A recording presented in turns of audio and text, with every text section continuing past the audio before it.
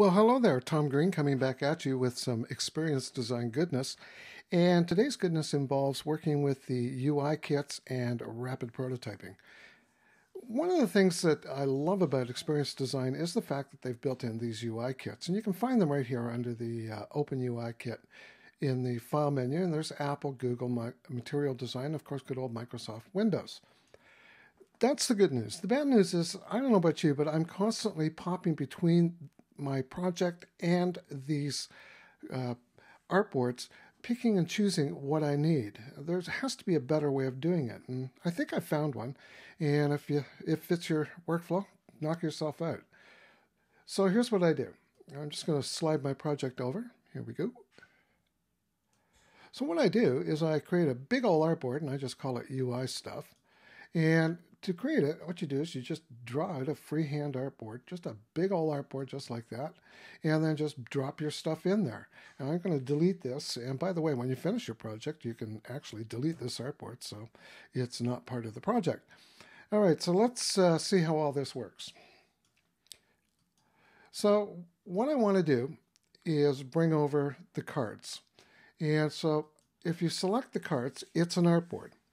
And I'm just going to copy it to the clipboard, Command-C, and I'm going to bring my project back, and I'm going to paste it into place. And all I have to do is swing over to the selection tool and just drag that into place. And I am now a happy camper.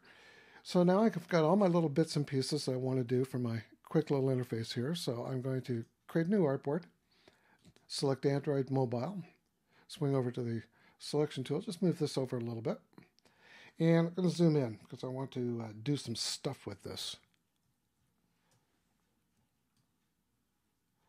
So the first thing I want to do is bring over the status and the app bar, so I can just select that from the theme, and then holding down the option key I can just drag a copy over, put it on my interface, and put it into position, making sure it's at 0, 0.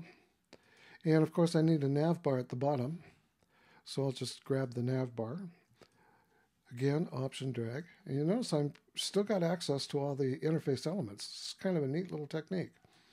And of course I'm probably going to want a card-based interface, so I'm going to bring in this card here. And again, it's just option, click, drag. And then using the smart guides, you can find it centered on your screen, and you're good to go. Now, one of the other things that you can do with these things is you can actually work your color scheme. So if I want the status bar to be a dark blue color, I can double click it, and I'll pick this blue right here. And I want the app bar to be a slightly lighter blue color, so I'll pick this blue here. And there we go. I have created my little design.